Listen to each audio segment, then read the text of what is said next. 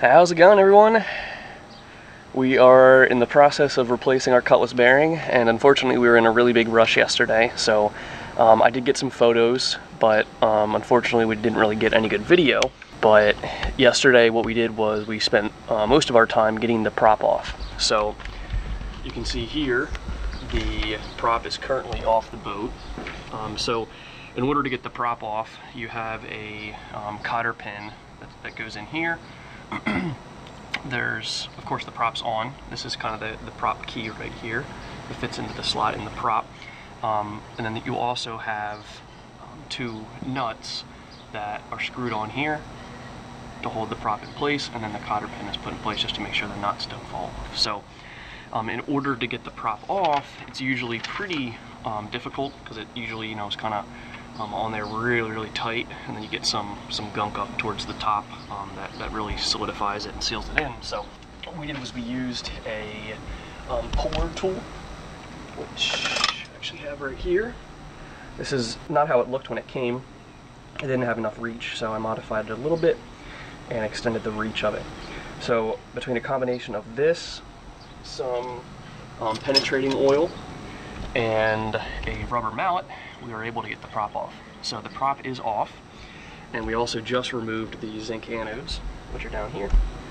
And now we are using the Strut-Pro Cutlass bearing removal tool to essentially remove the Cutlass bearing from the Cutlass without having to remove the entire prop shaft. So rather than pulling the prop shaft out of the boat, this tool will supposedly allow us to just essentially push the old Cutlass bearing out and push a new one in. Okay, so we are changing the Cutlass bearing. Ryan went up to go to the bathroom and stuff like that. But, so we were doing the Cutlass bearing thing, and we were cranking it and it wasn't going. And we're like, oh my god, did we get the right size? It's not happening. I'm like, it's in there. And so we did this thing. It's called shimming, where you make that bigger so it's angled inwards towards this guy. And so then he's cranking, it's not going. All of a sudden we hear this pop, literally sounded like a gunshot. Look, the Cutlass bearing went loose. You can see it in here. It came loose. It literally sounded like a gunshot. Ryan almost lost his hearing, but we did it. Now we just gotta take it out all the way and then put the new one in. Alright, so the reason I'm wearing headphones is because the Cutlass bearing, they said it pops in the instruction manual, and it more sounds like a gunshot going off right next to your head. So it's popped about 3 times now, so I figured I'd put my headphones on just to protect my ears. But if you bring the camera in a little here, Sid, you can see that the Cutlass bearing is coming out. And these pieces here, what are they called? Collets. Okay. Those are going through the Cutlass and then essentially pushing out that Cutlass bearing. So it's probably about 3/4 of an inch out. So we're just going to keep cranking it here and see if we can get it. Oops, sorry. See if we can get it all the way through. So I'll go ahead and basically you just, you know, get a big wrench here, and then essentially you're just tightening each one equally and pushing it through. So I'm assuming as the Cutlass bearing starts coming out more and more, it's hopefully going to be easier as we go, because then there's less friction between them. But I'm going to put my headphones on in case it pops.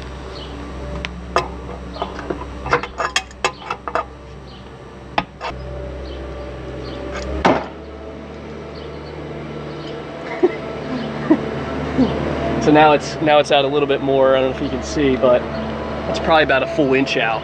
So they also said we were using some anti-seize lubricant, but they also said to use, the instructions said to use dish soap, which is, I'm gonna lube it up some more because it's definitely starting to go through more. So There we go. So it's definitely getting easier each time now. But the first one was extremely difficult to get out. I was almost in need of a breaker bar, even with a big 10-inch wrench, just to really get it out. So this might be the original Cutlass bearing that was, originally installed on the boat. I don't know. All right, so you all aren't going to believe this, but it turns out that Hunter, when they produced and printed the user manual for the boat, they printed the improper outer diameter dimension for the Cutlass bearing. So the Cutlass bearing, based off of what the manual states, is 1 inch inner diameter, 1.375, which is 1 3/8 outer diameter, and then a length of 4 inches.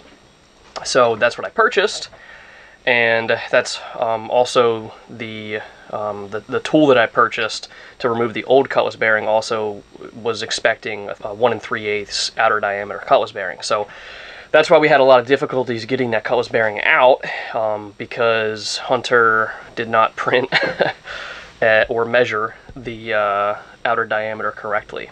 So I looked this up online, and there were a ton of people complaining about it on the Hunter Owners Forum.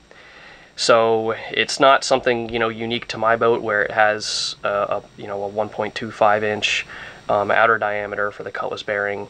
It seems to be kind of across the board. All of the Hunter 376s have a 1.25 inch outer diameter Cutlass bearing. But of course I purchased what the manual stated and didn't consider looking it up online because I trusted the manual. So we did purchase a replacement Cutlass bearing. I checked pretty much every marine store in probably about a 100-mile radius. The closest West Marine that has the correct size Cutlass bearing is in Buffalo, New York, which is about a 6-hour drive. So we are not doing that. I did purchase it with overnight shipping, and I purchased it Saturday morning, and of course apparently the company that I chose does not ship on the weekends. So I paid more for the shipping than I paid for the Cutlass bearing. We're going to be on the hard for probably an extra day or two to get that done. It should be pretty easy to get the new Cutlass bearing in there once we do have it. I'm probably going to go out, and since the boat's on the hard, I'm going to polish some of these windows here so you can see how just blurry they are from little scratches and stuff. So I'm going to polish them on the outside.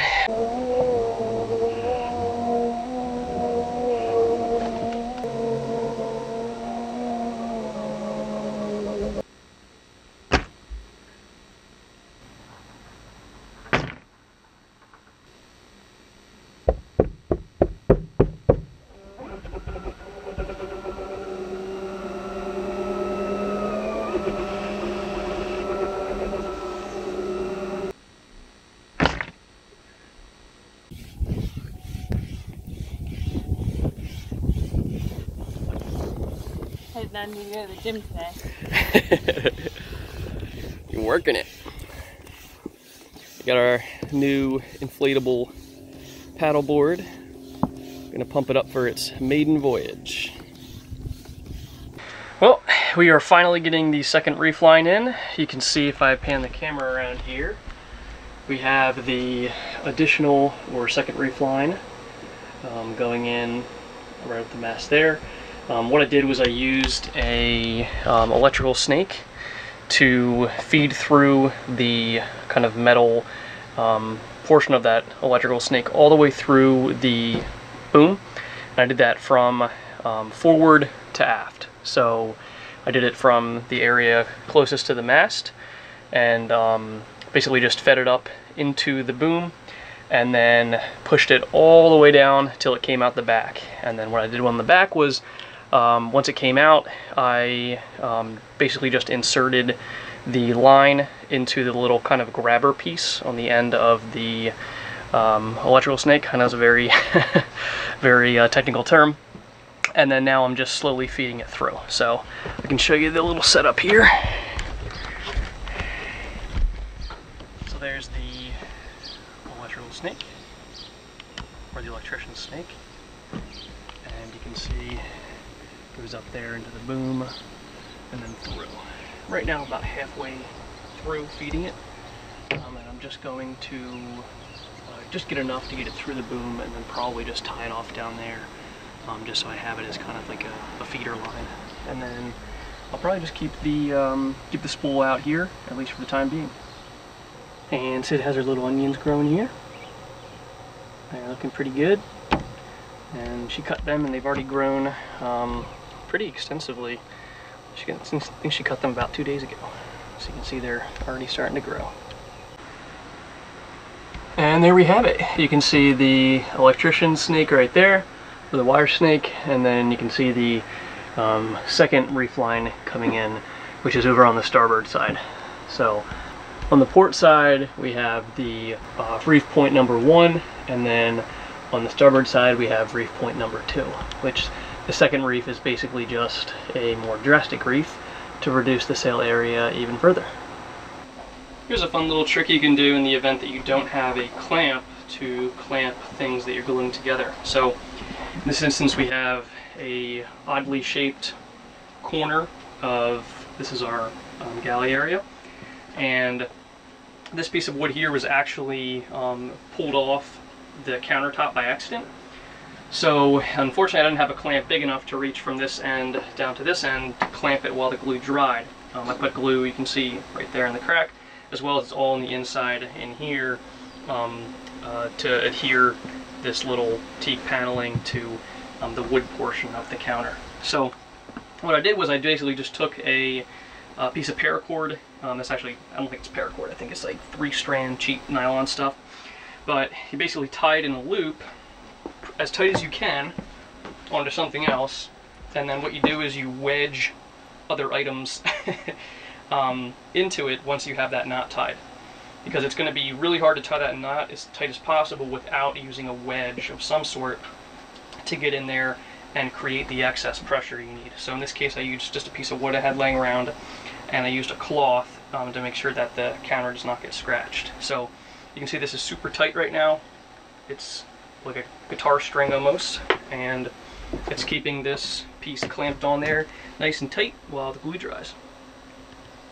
So we finally received our new Cutlass bearing. We have here the brand new Cutlass bearing, and this is the box that it came in, and this is the old Cutlass bearing here. So like I mentioned, this is the correct size. You can see that the outer diameters now match, and if I stack it on top, you can see even better that they match. Whereas previously with the 1 3/8 inch outer diameter, way too big for our strut or our Cutlass. So you can see this is the old one. I was trying to figure out if there is some print on it. I was trying to figure out if it had like a manufacturing date. There is a 091-10. I don't know if that means 2010 or what, but it is a Duramax made in the USA. And same deal here, Duramax Marine. So I'm gonna go ahead and see if I can pop this bad boy in.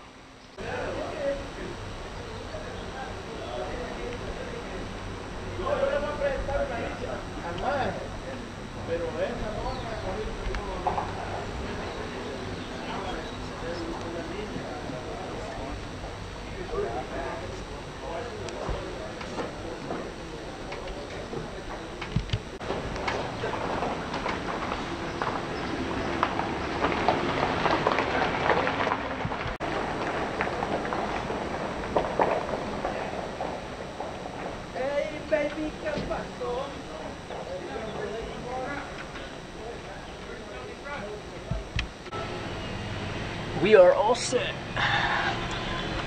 See the new Cutlass bearing in there, nice and shiny.